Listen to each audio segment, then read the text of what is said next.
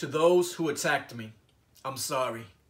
I'm sorry that this apology will fade quickly after being poured into your ears, leaving you with little room to find solace for your guilt-riddled heart. I'm sorry that these 3 syllables will not mean much to you because you have yet to forgive yourself.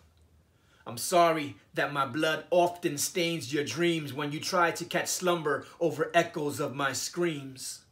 I'm sorry.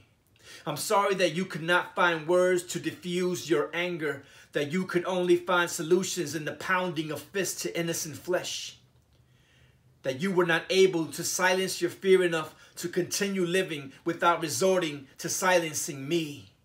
I'm sorry that you thought it was necessary to crush bone to make ash of my power, that you had to learn your unjust crucifixion did nothing to squelch my ashe, that the poisonous bullets shot from your lips caused only flesh wounds, that in time faded to black, that you had to watch me rise and rise and rise and shatter the ceiling above me, and I looked down at you because as I rose, your iniquities kept you down. So I'm sorry, not sorry.